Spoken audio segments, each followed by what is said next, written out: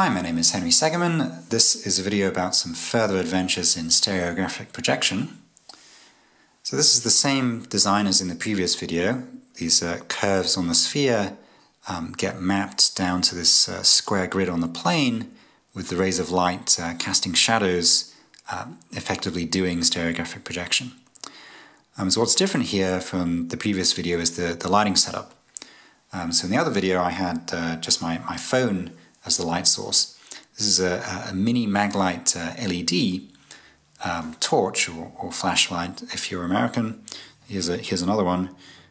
So you can take the lens off and you get this really awesome point light source. It's very bright.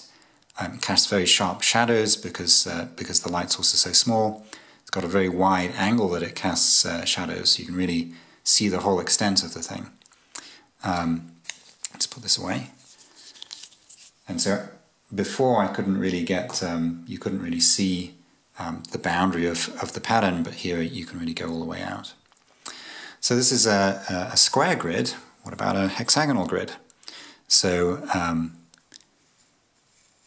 this works very much the same way as the square grid, and you get this nice regular hexagonal grid on the plane coming from this sort of curvy, distorted grid on the sphere. So as I say, both of these, you've got a very distorted pattern on the sphere, which maps down to a very regular pattern on the plane. So what about going the other way, starting with something that's very regular on the sphere, and then seeing what happens when you project that down onto the plane? So this is a design based on the dodecahedron and the icosahedron. So there's these big circles. There are 12 big circles, and there are 20 small circles. Some of them are a little bit cut off at the top, which is where the light's going to go. Each one of these big circles corresponds to one of the pentagonal faces of the dodecahedron. It's actually sort of inscribed inside of a pentagon here. And each of the small circles are inscribed inside of a triangle of the icosahedron. And since the dodecahedron and the icosahedron are dual to each other, these circles fit together in this way, intersecting with the circles of the other type at 90 degrees. And so let's see if I can get this lined up. So you get this very nice pattern on the plane, and this illustrates it illustrates a couple of really amazing features of stereographic projection. The first is that it preserves angles. So in this case, all of these right angles on the sphere map down to right angles. There's a right angle between these curves on the plane. The other amazing feature of stereographic projection, not only does it preserve angles, it also preserves circles. So all of these circles on the sphere map down to circles on the plane.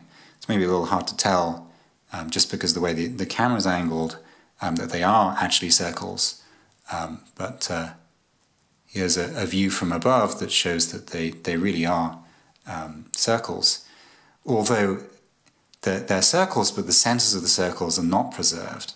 So for example, over here, hopefully you can see this, so this circle here, with this sort of pentagonal star shape inside, maps down to this circle, this big circle going off the side of the view of the camera down here. But the center of this circle up here is at the center of this five-pointed star. And the center of the five-pointed star is somewhere around here, whereas the center of the whole circle is quite a bit further away down over here. Okay, so that's one design based on the icosahedron and the dodecahedron. Here's another one. So there's all of these little triangles and triangular gaps, and you'll notice that if you put 5 of the triangles and 5 of the gaps together around here, then it makes a pentagon. This is a pentagon of the dodecahedron. And if you put 3 triangles and 3 gaps together here, you get one of the triangles of the icosahedron. So again, it's sort of using the duality between the icosahedron and the dodecahedron. And these little triangles and little gaps are the fundamental domain for the symmetry group of the icosahedron and of the dodecahedron, same symmetry group. So if you just have the filled-in triangles and little gaps, then there's one little triangle for each of the rotational or the orientation-preserving symmetries of the icosahedron or of the dodecahedron. And if you include the gaps and the solid triangles, then that includes the reflectional symmetries as well. And it produces this beautiful pattern on the plane. So these are the four different experiments, two of them taking a regular pattern on the plane to an irregular pattern on the sphere, and two of them taking a regular pattern on the sphere to a less regular pattern on the plane. Thanks for watching.